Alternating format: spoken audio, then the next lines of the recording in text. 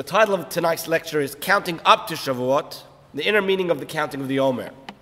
So we're now standing in a period of time between the festivals of Pesach, Passover, and Shavuot, sometimes known as Pentecost. Literally is translated as the Festival of Weeks. And it's also the festival in which we celebrate the giving of the Torah. And now in truth, Pesach and Shavuot, these two festivals, they share the same inner content, they share the same inner meaning, because it is Shavuot that actually gives meaning to the freedom of Pesach. In fact, when God sent Moses to Pharaoh, his message to Pharaoh is, let my people go. And that's the phrase that everybody remembers, let my people go. It became very popular in the 80s when people were campaigning for the Russian Jews who were stuck behind the Iron Curtain. But the part, so that they may serve me, which is the end of that phrase, people kind of forgot. However, when God sent Moses to Pharaoh, he told him straight up what his intent is. I want the Jewish people to be free, let them go so that they can serve me. Furthermore, we read in the book of Exodus, chapter 3, verse 10, where God is having this whole debate with Moses. Moses really didn't want to be the one to take the Jewish people out of Egypt. He wasn't sure of himself. He says, so now come and I will send you to Pharaoh and take my people, the children of Israel, out of Egypt. But Moses said to God, who am I that I should go to Pharaoh and that I should take the children of Israel out of Egypt? And God says to him like as follows, and he said, for I will be with you, and this is the sign for you that it was I who sent you. When you take the people out of Egypt, you will worship God on this mountain.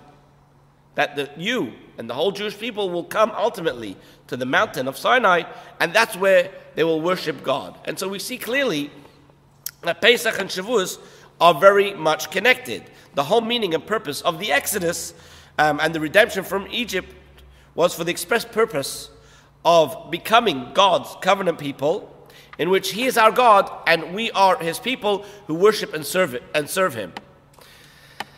So, in and of itself, freedom is meaningless if it's not invested with inner content.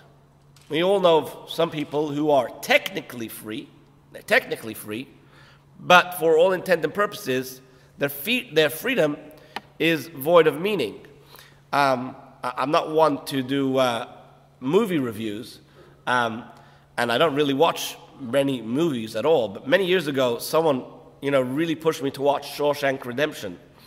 And one scene I just can't get out of my mind is when, I don't remember who the actor was, but anyway, whoever it was released from jail after 30 years. He didn't know what to do with himself. And the next day they found him hanging in his apartment because he just didn't know what to do with himself. In other words, freedom, if there's no meaning, ultimately could be a meaningless thing and can cause sometimes more problems than it solves. And so when we come to Shavuos, it's the time when we receive the Torah. And so it's, so to speak, the goal, the destination, or the climax of the Exodus. And in fact, the Ramban, Nachmanides, states that Pesach is the beginning, and Shavuot, which is also given the Hebrew name Atzeret, is the end. And the days in between, the days we're standing in right now, he calls Chol HaMoed. They're like Chol HaMoed. They're like the in-between days, the interval days between the two ends of what is essentially one festival. And so what this means is that we are currently living in a very special and meaningful period of time, a period that connects Pesach and Shavuos. Now, one of the things that highlights this direct link, meaning that this period is connected to Pesach and Shavuos, is that every evening Jewish people count the days and weeks that have passed since the first day of Passover, and this counting is called Sfirat Omer, the counting of the Omer. So tonight, what I want to do is I want to take a closer look at the Omer, look at the source of the counting of the Omer, and then address an issue that's bothered me ever since I was a child. So let's start with the obvious question. Why is everybody counting? Why are we counting days and weeks that have passed since Passover? What's the point? So the answer that I was taught as a young boy came in the form of a song. Shavuot is coming nearer and nearer. That's why we count the Sefirah. That's what they taught me. And so we're really excited about coming to this festival of Shavuot, where we're going to receive the Torah, and that's why we count the Sefirah, which is called the counting of the Omer. The Ran, Rabbeinu Nissan ben Reuven, who's from the 13th century, so he states, he writes in, at the end of the tractate of Psachim, which deals with Pesach, the Passover, he cites over there a medrash, which says that the current practice of counting of the Omer can be traced back to the original counting that was done by the Jewish people in anticipation of receiving the Torah as they left Egypt. So here you have someone writing in the name of a midrash that the origins of this mitzvah, the origins of the counting of the Omer that we do today goes all the way back to the time when the Jewish people left Egypt, and in their great anticipation, they counted the days to receiving the Omer. The Sefer HaChinuch, which is a work written in the 13th century in Spain, which discusses the 613 commandments, first linking the mitzvah to its biblical source, and then it addresses philosophical underpinnings of the commandment. The Chinuch writes as follows. I'm going to read over here from what the Chinuch writes. Now again, this is not the whole thing. This is just a small section from within what he writes about Sefirah Omer. He says as follows. Since the essence of the Jewish people is the Torah, and because of the Torah, the heaven, earth, and Israel were created, as the verse states, if not for my covenant of Torah, day and night, I would not have appointed the laws of heaven and earth. This is from Jeremiah chapter 33, verse 25. So he writes, we were commanded to count from the morrow after the festival day of Passover till the day the Torah was given. Why? To show with our soul our great yearning for that distinguished day for which our heart longs, like a slave yearns for shade and constantly counts and reckons when the longed for time will come when he will go out to freedom. And he says, for counting demonstrates about a person that all his hope and all his desire is to reach that time. Okay? And this is what he says. This is what is expressed in our counting of the Omer. So what's clear from all of this is that the counting of the Omer is an expression of excitement and yearning to come to the time of Shavuot, the time when the Jewish people received the Torah. But then the obvious question is, why do we call it Omer? What's Omer got to do with anything? Why do we call it the counting of the Omer? Seems like a strange name. What is an Omer? What is this all about? And so the answer to this question appears in next week's Torah portion, Parshas Emor. In chapter 23 of the book of Leviticus, the Torah lists the Jewish holidays, the Jewish festivals. And following the commandment to keep the Passover holiday, the Torah states the following. This is in Leviticus chapter 23, verse 9 through 11, and then again from verse 15 through 16. He says as follows. So God spoke to Moses, saying, speak to the children of Israel and say to them, when you come to the land that I'm giving you, and you reap the harvest, you shall bring the Omer of the first of your harvest to the Cohen, to the priest. He shall wave the Omer. An Omer is a measurement before God to be an appeasement for you on the day following the Sabbath, the first day, which we now know is the first day of Pesach, refers to the first day of Pesach. The Cohen shall wave it. Then it continues in verse 15 and 16, you shall count for yourselves from the day after Shabbat, which refers to the first day of Pesach, from the day that you brought the Omer of the waving, 7 weeks, they shall be complete. Until the day after the 7th week, you shall count 50 days, and you shall bring a new flour offering for God. So now, I mentioned that the Omer is a measurement. It's a biblical era measurement which is equivalent to approximately 43 ounces. And on the second day of Passover, which was the 16th day of the month of Nisan, in addition to the regular offering, which was a lamb, there was offered also an Omer of barley. Now, although the Bible doesn't say explicitly barley, we know that it is a law that was given to Moses at Sinai, that the offering should be from barley, from the first harvest of the land of Israel. And an interesting thing to note is that it was forbidden to eat or even reap any newly grown crops of the 5 species of grain, which is wheat, barley, oats, rye, and spelt, before harvesting the Omer. Okay.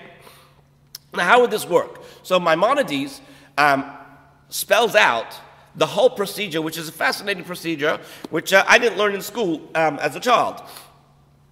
But it's nevertheless important for us to know what would happen.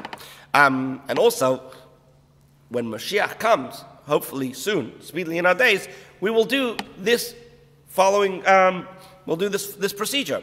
So he says as follows: on the day before the festival of Passover, the agents of the court, meaning of the Sanhedrin, would go out to the field and tie the barley into bundles while it was still attached to the ground so that it would be easy to reap. Then, on the evening after the first day of Passover, all of the inhabitants of all the neighboring villages would gather so that it would be reaped with much fanfare. They would have 3 men reap 3 saw of barley in 3 baskets with 3 sickles. That's what they would do.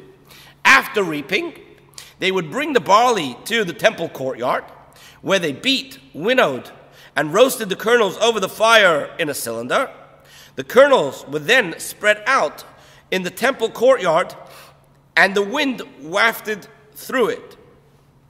The barley was then brought to a mill and ground to produce 3 saw. Again, that's a measurement, approximately 6.5 gallons. And after it had been sifted with 13 sifters, an isaron, 1/10, was removed. This measurement of fine barley was taken and mixed with oil, and a handful of frankincense was placed upon it. It was waved in the eastern portion of the temple courtyard in all 4 directions, up, down, right, left. It was then brought close to the tip of the southwest corner of the altar, like the other meal offerings. A handful of the meal was taken and offered on the altar's fire. The remainder was eaten by the priest, like the remainder of all other meal offerings. So that was the procedure that was done with the barley flour that came from the first harvest. So that's where the name Omer comes from this measurement of barley flour that was offered up on the 2nd day of Passover. Now, as we read in the verse above, we were told that the Torah commands us to count 50 days from the day that we brought the Omer, and on the 50th day, another grain offering was brought. However, unlike the one brought on the 2nd day of Passover, which was from barley, this offering, which was known as the Shtei HaLechem, the 2 loaves, were brought from the new wheat, the harvest of the new wheat, not barley, but wheat. And so this counting between these 2 offerings is known as the counting of the Omer. Now, according to this, it would seem that the counting is directly associated with the 2 offerings, one brought on the 2nd day of Passover and the other one which was brought on Shavuos. But really, there doesn't seem to be any clear indicator that this has anything to do with the anticipation of the receiving of the Torah. So how do we make sense of all of this? So in order to try to make sense of all of this and try to connect the 2, there's something that is unique about the Korban Omer, the offering of the Omer, that might give us a clue to help us understand what's going on. So we mentioned that the Korban Omer, which was offered on Pesach, was actually an offering of barley, while the special Shavuot offering is made from wheat. What's the difference between wheat and barley? So barley is generally considered to be a grain fit for livestock, for animals, as opposed to wheat, which is considered fit for humans. Now, the Talmud tells us that all the offerings that were brought in the temple, they all came from wheat. All the flour offerings, and there were many that were brought, they were all brought from wheat, besides 2. There were only 2 that were not brought from wheat, they were brought from barley. What are those 2? We're told one of them was the sota, the offering that a sota, a woman who was suspected of having an affair with another man, she, as part of her procedure, would have to bring a barley offering, an offering that came from flour that came from barley. The other one is the Omer. The Omer is the only other offering that came from barley. Now the Talmud in Tractate Sota gives us the reason why the Sota would bring an offering from barley. And the Talmud tells us is, since we view that kind of behavior as one of an animal, both the adulterer and the adulteress were behaving like animals, therefore her offering should also be like that of the animal food. What's the difference between a human being and an animal? So the difference between a human being and an animal is not intelligence. We know that animals also have intelligence. Okay? There are some very smart animals out there. It's that animals are driven by their desires, by their emotions, and any intelligence that the animal may have is used by the animal to fulfill its own basic instincts and its desires. A human being, on the other hand, has the ability to rise above their desires, to rise above their basic instincts, and to choose, based on reason, how to behave. So what happens when a person chooses to follow their desires and their basic instincts and ignore all reason and all rationale? Well, we compare that person to an animal. So sometimes when you see somebody lash out, we ask them, why are you behaving like an animal?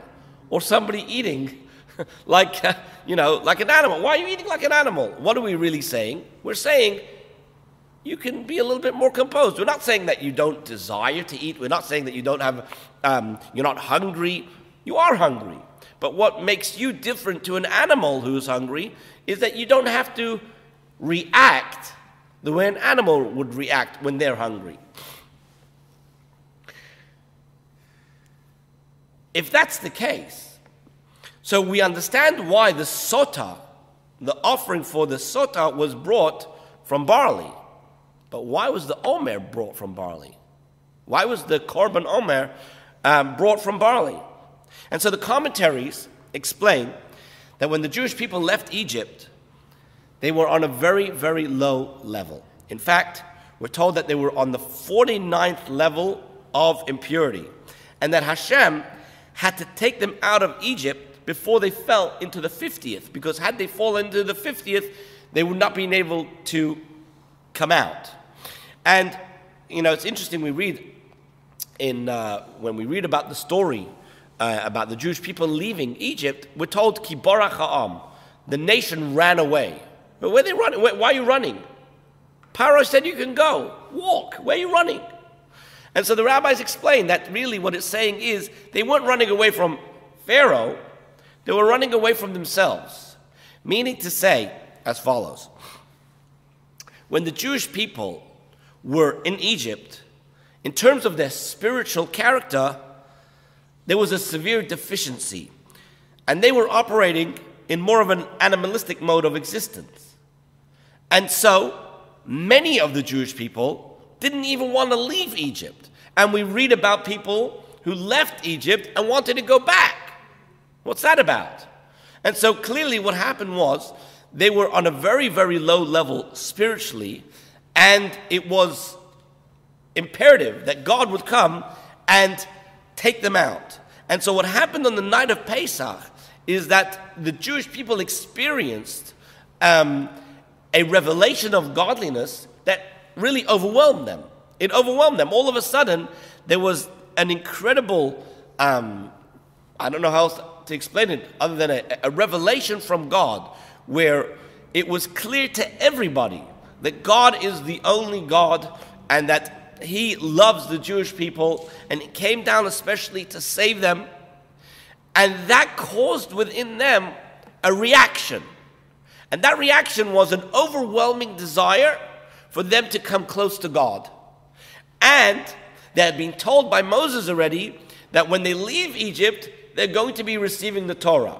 Now, I don't know how much they really wanted to receive the Torah while they were in Egypt, but when it came to the time of the revelation, when it came the time of the Exodus, they all wanted to be close to Hashem, and they all wanted to receive the Torah. And therefore the Torah tells us, Ki barach ha'am, they ran, they were running to go and to receive the Torah. However, we know that just because a person gets excited, it doesn't mean that that excitement is going to last. It's quite possible that if that excitement comes because of something external to you, it's going to dissipate. And the Jewish people were aware of this. And even though it is possible for them to receive the gift of the Torah without any preparation, however, without the appropriate preparation, the Torah's impact that it can have on the person, it wouldn't be as it could be, right? We know that people who, there's an expression that says people don't prepare to fail, they fail to prepare. And so what happens is, if they weren't going to prepare themselves, they would not be able to receive the Torah in the way that one should. And so the Jewish people recognized that to receive the Torah properly, they need to refine themselves, making themselves more receptive and more sensitive to the Torah. It's interesting that the Talmud tells us that Abraham, our forefather, fulfilled the entire Torah before it was given. It's a hard thing for us to understand. How do you keep the whole Torah before it was given? It's hard for us to keep the Torah after it was given. What do you mean? You kept the whole Torah before it was given? God didn't even tell you what the Torah is, and you kept the whole Torah? And so some of the rabbis explain that if a person were truly refined, as Abraham was, then that person would fulfill the Torah on their own accord, without having to receive it from above. Why? Because they're in line and they're synced with what God wants, with God's will.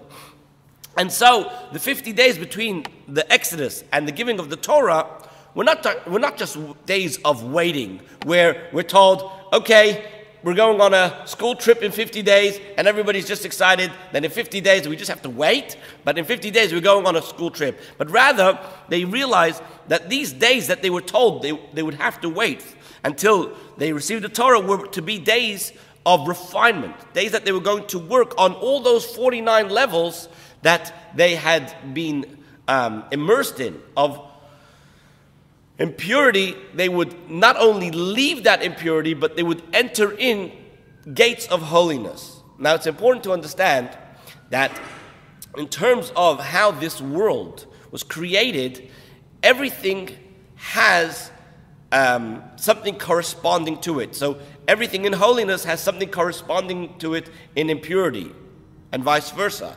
And so sometimes you can have kindness in a spiritual and a holy sense. You can have that same kindness in an impure sense, in a not good way. What do I mean? There's an expression that says that a person has to be very careful not to be too kind, and not to be too religious, and not to be too smart. Why? Because if you're too kind, you become an adulterer. And if you're too clever, you become a heretic. And if you're too religious, you become cruel. And so a person has to be able to find the balance, to be able to know that each characteristic that we have can go in different ways. And we've got to be careful to make sure that they are refined, and that they are also channeled in the right way. And so these days between Pesach and Shavuos, the days from the Exodus going till the time that they were going to come to Mount Sinai, they were days which required inner growth and self-improvement. And it was a war against all character traits that block one's spiritual development. And so this is how the commentaries explain that the Omer of the offering barley, which symbolizes the barley, symbolize the unrefined parts of us. They serve the rabbis say. They serve. It serves as a reminder to us that we need to utilize this time to move forward from the offering of barley to the offering of wheat, which we said before is the food the food of the human. And what is a human? A human is a purpose-driven being. That's what a human being can be, a purpose-driven being. And our purpose, as Jewish people, our purpose is the Torah and the mitzvahs, to have a relationship with God and to follow His Torah and His mitzvahs. And now, in Judaism, we don't just celebrate anniversaries. We don't just commemorate something that happened many years ago, but rather we relive and we re-experience these things every year. And so on Pesach, we experience redemption. What does that mean? It means that at the time of Pesach, there is an extra assistance that we receive from Hashem to break free from all those things that block our spiritual growth. That's what Pesach is all about. And that's what we can tap into during the time of Pesach.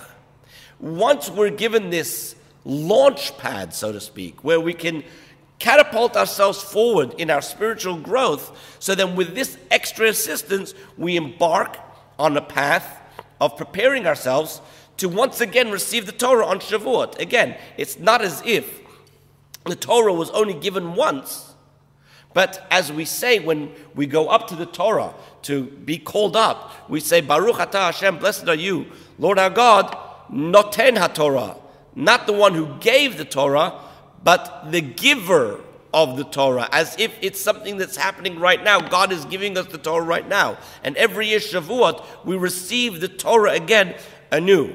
And so the counting of the Omer reminds us of this and expresses our excitement to be drawing closer and closer to receive the Torah again. And so here we come to what bothered me ever since I was a child. As a child, you know that when you're excited for something, how do you count? You count down. You count down. It's only 2 weeks left till my birthday. There's only 1 week left till my birthday and I'm going to get a bike or whatever it is, right? So that's how you count down when you're really excited. And so how come, Shavuos is coming nearer and nearer. That's why we count the Sephirah. So why aren't we counting down? Why are we counting up? Today is 1 day, today is 2 days, today is 1 week and 1 day. What is this? Why are we counting up? Why not down? And so, one of the answers that I read, which really didn't satisfy me, I'm not saying it's not a good answer, but it didn't satisfy me, is that if we were to count down, it would make us very depressed or, downcast, that at the beginning of the counting, there's so many days until Shavuot. So if you start off, today's 49 days left until we receive the Torah, you feel, oh, come on, what a downer, right? It's so far off. But to me, tell that to a kid. What do you mean? They start counting down anyway, right? So it didn't really sit with me. I'm not saying it's not a good answer or a true answer, but it didn't sit with me. But a few years ago, it dawned on me that based on everything that we've mentioned here tonight, it should be obvious. It should be self-understood that these few weeks are extremely precious. In fact, the rabbis say that somebody who utilizes the time between Pesach and Shavuos doesn't need the 10 days of repentance. If you utilize this time properly and you utilize everything that's given to you by Hashem, then the 10 days of repentance are, so to speak, superfluous. They're not needed in the same sense as we... Each day of the counting of the Omer, we have our work cut out for us in developing and refining our inner character. And so to remind us how important it is for us to use each day to its fullest, that's why we say, for example, tonight is 8 days, which is 1 week and 1 day. When you say that, if you're listening to yourself, and that's a big if, but if you're listening to yourself and hearing what you're saying, what you're really saying is, today is 8 days. What that means is it's 1 week and 1 day. What do I have to show for it? What do I have to show for 8 full days, a week and a day, which I was given by God to prepare myself for the receiving of the Torah? How have I developed myself? How have I utilized these days to transform myself? Do I have something to show? And counting down doesn't have that same effect. Counting down is almost as if to say, there's nothing I need to do. It's just a matter of time passing, right? So there's only 2 weeks left, and what do I have to do about it? Nothing. There's 2 weeks left, and then it's just going to happen. Hashem's just going to give us the Torah. Counting up tells you there's something I need to do. There's something that's requiring my personal investment and my participation. And when we take this message and we focus on each day and what the day represents, then ultimately we receive Torah in a completely different way. There's no question that when a person comes to a lecture, for example, or an experience like a bar mitzvah or a wedding, if they truly prepare themselves for that day and for that experience is a completely different one to somebody who just rocks up on the day and just says, here I am. And so when a person counts the Omer and realizes that there's something we're working towards, ultimately, when it comes to Shavuos, and we hear that Na'aseh v'nishma, we will listen and obey, it's said and felt in a completely different manner to someone who hasn't really worked on refining themselves. And just to kind of add in over here to the whole idea of the Torah is summarized in the verse Shema Yisrael Hashem Elokeinu Hashem Echad, that the Lord our God is one. And what that really means is that the center of everything is not me. I'm not the center. Hashem is the center. That's the whole Judaism. That Hashem is the center of everything. Our experience generally is, what's the center of your universe? So for mothers, it's their children. But for most people, it's themselves. It's right. I'm the center of my universe. I'm the center of my universe. And so therefore, everything that happens and everything that I do is usually somehow connected with bringing that attention to myself. The time of Sfiras Omer is to basically turn that outwards and say, it's not about me. The whole idea is the chesed that I have, the kindness that I have, it's not about me. The gevura that I have, it's not about me. The tiferes and so on, all the other characteristics that we have within ourselves, we need to learn to be able to turn it outwards and to make the focus not about us, but about others, and ultimately about Hashem. And when we do that, then ultimately, when we come to Shavuos and we say Na'aseh v'nishma, we really mean it. We really mean it. We really say that, yes, I'm really ready to accept that it's not about me. It's really about you, Hashem, and I'm ready to dedicate my life to be a true Jew, a true person that is part of a covenant nation that places you at the front of everything. Anyway, that's basically it in a nutshell.